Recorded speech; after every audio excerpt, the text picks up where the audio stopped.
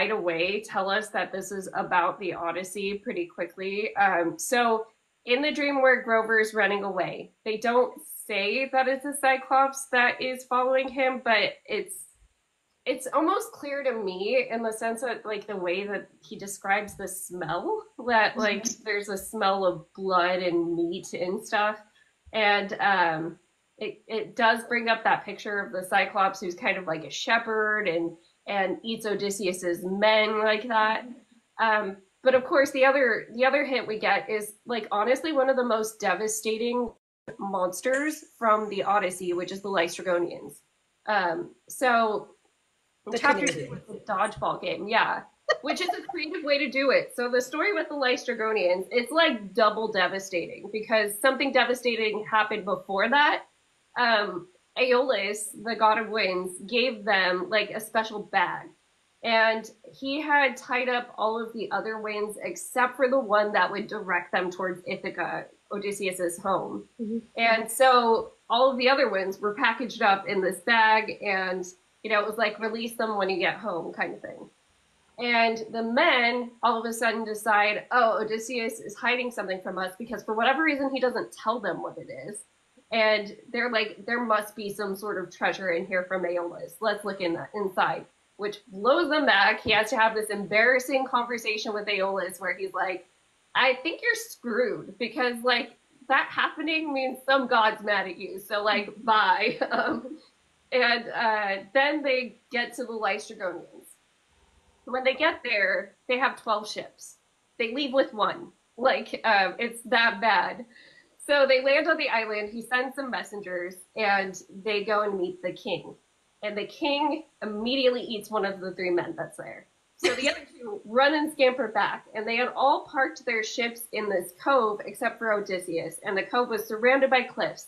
So these giant people are then hauling rocks at their ships that are down on the cliffs. And since Odysseus wasn't parked there, he just cuts his losses and leaves. And the rest of the ships get massacred. Like they talk about the Lystragonians like spearing them like fish to take back home to eat. So it's like it's really, really devastating. You think he lost 11 ships of men.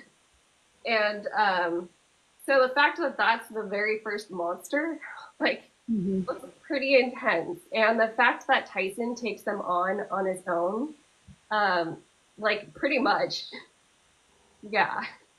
The one thing with Percy Jackson World that I think is really funny is that they call the Lastragonians, because it's hard to pronounce, they call them Canadians. And it's like a thing in all of the books. And reading this reminded me, there's this really funny scene in the Heroes of Olympus books when Percy has the one when he has amnesia.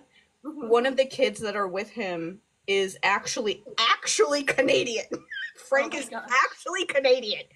And Percy has amnesia. He doesn't really remember that much. And they run into them when he has amnesia.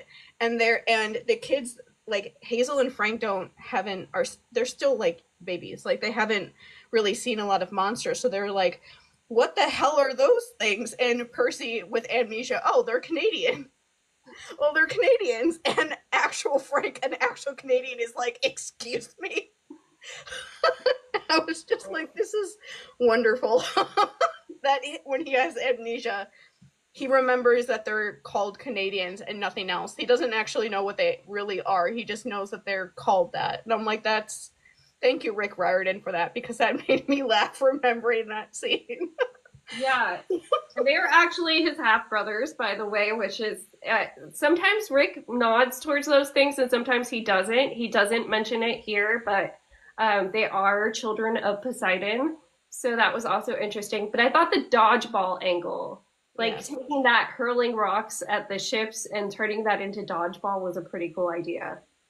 I like that too. And it was also just like a good kind of scary thing to start with, like the idea of them in like gym class where he can't have his weapon with him even if he wanted to, because they can't. When you're in gym class, you have to wear stupid clothes when you're in gym, and so he doesn't have it with him, and so he's literally just like cornered and can't get away or do anything.